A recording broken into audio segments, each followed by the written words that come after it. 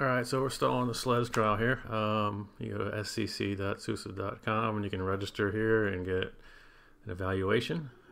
When you go to the downloads page, there's an option for, I think it's a 60-day eval. So you can just poke around in here after you set it up, and you see I have one subscription here, and this is just for SLES.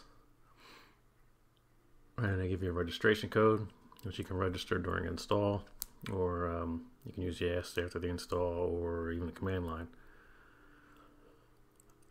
I have a server register right now. It's a hypervisor. I use sp5 here. I'm going to remove this, and I'm going to do a reinstall here for the video.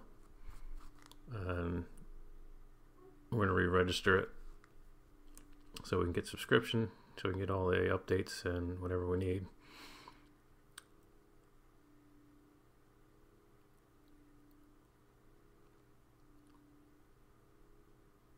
So there we go. No systems registered now after it's been removed.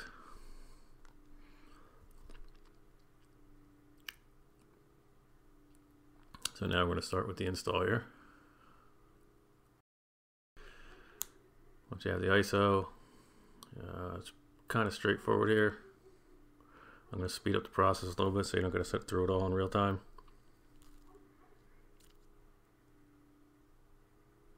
There's just a couple things you have to do to get this to work properly.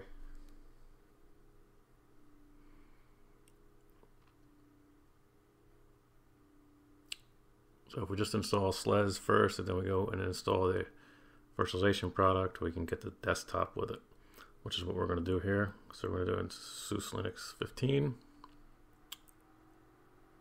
agree to the terms.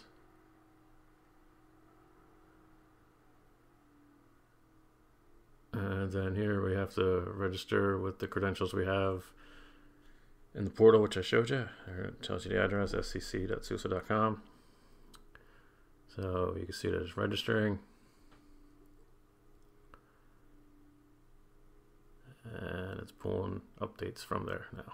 Now we can get updates. There we go. You got repositories, so yes, I'm going to enable them. So the only thing that we have to do here is make sure we include the desktop application module, and this will give us a desktop.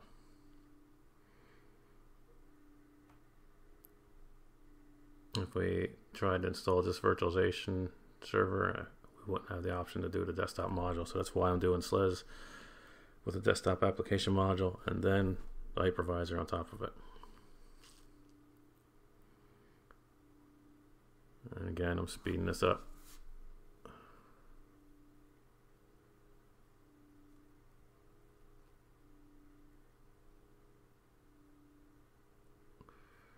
So the hypervisor is, oh, here we go. First, if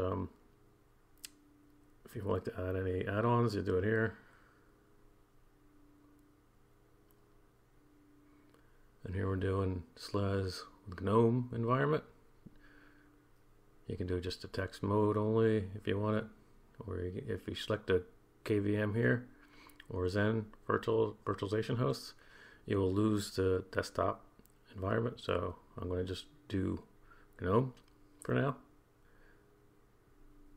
and install the hypervisor afterwards. Only because I like to see things in a GUI. Alright, so you can create a user if you want, but I'm just going to skip user here and just use root for this evaluation. Put in the root password.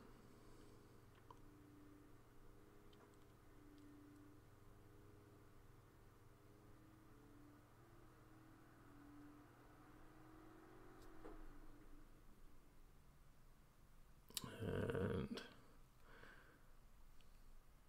say next, and here we go. I'm going to speed this up. We don't need to sit through it in real time again. Now the hypervisor here is just like the opensuse one that I installed, that I have the videos for. It's just using virt-manager, which is not really great. It doesn't look too much different. I'll show you that here at the end. However, there is a product called suse manager, which I'm looking into now, which I'm hoping is like a vCenter alternative, where you can manipulate VMs within there too, because That would be nice if it is. It looks okay. I have the interface up, but I've been having problems since it's an eval. So here, this is just going through a reboot after the install here.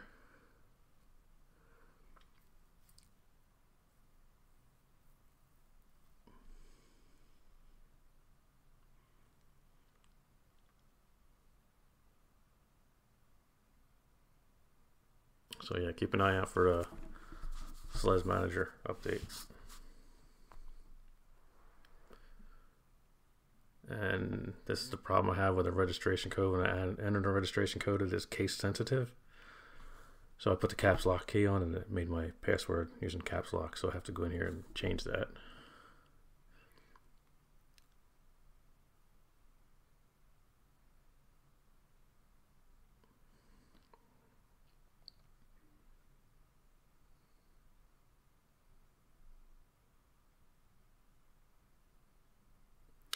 There we go. Now we can proceed as normal.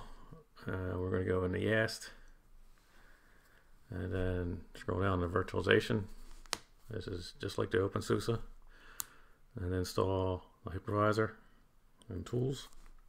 You can do the Zen or KVM here. I talked a little bit about this before. I'm just going to go with KVM. Accept that. It says it's in text mode. That's fine. All I'm doing is installing it. So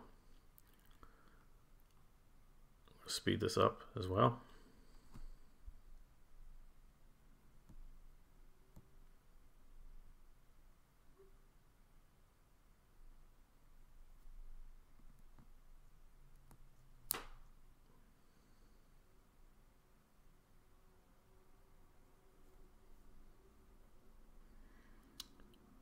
All right, yes.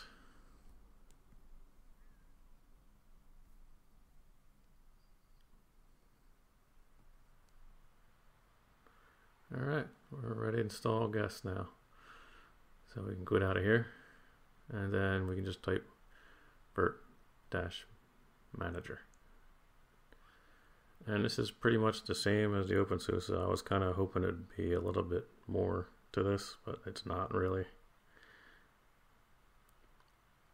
And everything installs the same, automatically detects the ISO that we had there. Just taking the defaults here. And bridging this time.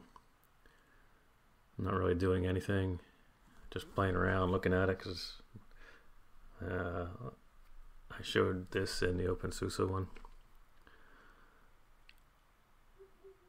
I'm not really impressed with virt-manager.